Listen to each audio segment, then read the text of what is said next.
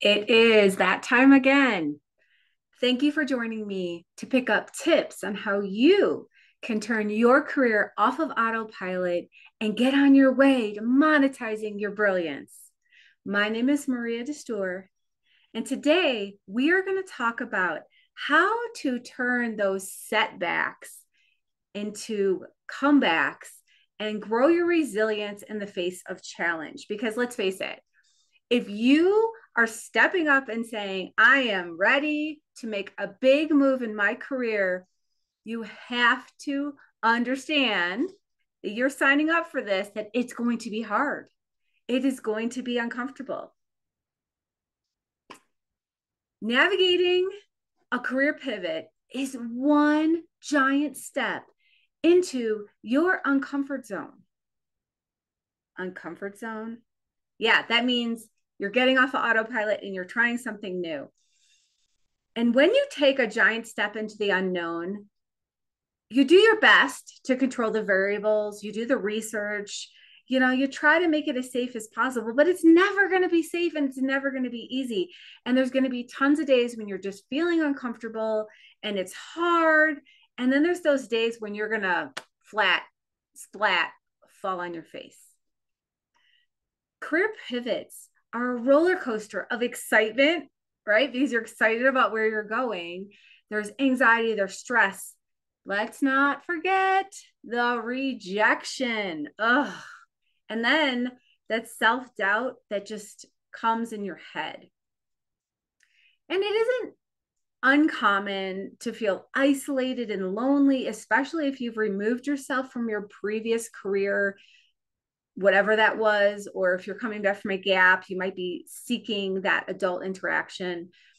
And because you are shifting, there is a loss of identity and purpose at times. You might just be unsure, why am I doing this? What? You might be halfway into it and just maybe want to go crawling back to what's safe.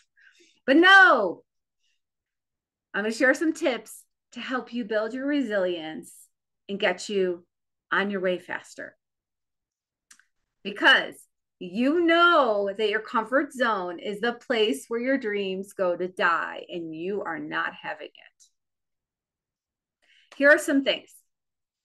The most important: identify a support structure before you start.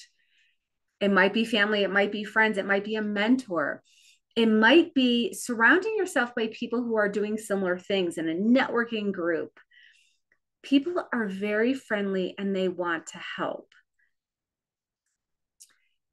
Also, build up some support, such as like an app that you can use for your mental fitness side, and figure out how you're going to move your body, because there are going to be days where you're just going to have no energy and you're just going to be sad, but you're going to go and move your body and it's going to help. Okay. As your search or your pivot or your launching of your business progresses, keep up with that network, cultivate these friendships, because they're going to help you celebrate your small wins, and you're going to be able to share your frustrations. And so you'll be able to support others who are behind you a little bit in conquering their pain points and frustrations. And it's going to make you feel so much better. Also, don't skip on that self-care and stress management. Train your brain to look at the gift in every setback. Wait, what? There's a gift? Yes. Right now, take a moment to think about a major setback you had when you were doing something else in the past. Now that you have time and space and you can look at it from up here, can you see the gifts in that, air quotes, failure? I do not like that word. And that setback. If you are interested in exploring this idea further, then you're not going to want to miss my session next week at 9 a.m. Mountain.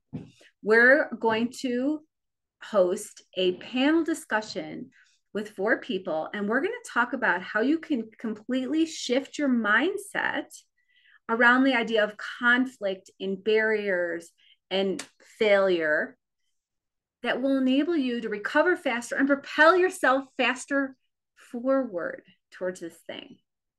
So mark your calendar.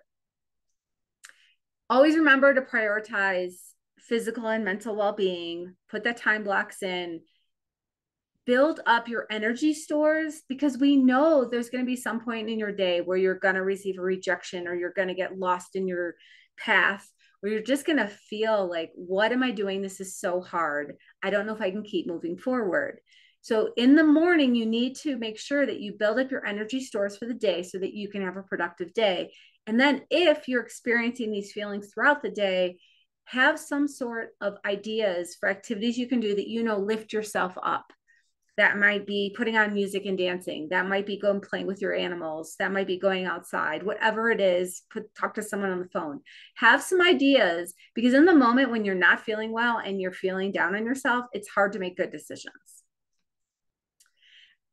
Always schedule your fun. When you are in the moment and the grit and determination of navigating a career pivot, sometimes we forget to schedule fun. So go ahead, do it now, put it in your calendar. Learn to see the spirals before they get really bad. There's signs earlier.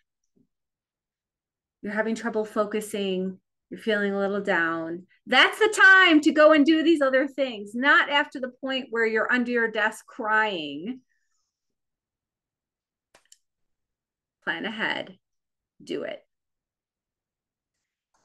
I hope that you enjoyed this content, and know that next week I'm going to go way deeper with a panel of 4 people to teach you how to build your resilience. And we're having a session called Positive Intelligence for Strategic Success. Mastering the balance in 3 steps. That's right, 3 steps. You can do it. We're also going to demonstrate how you can make time to build your mental fitness no matter how busy you are. Don't miss it. So I'll see you next week. Bye.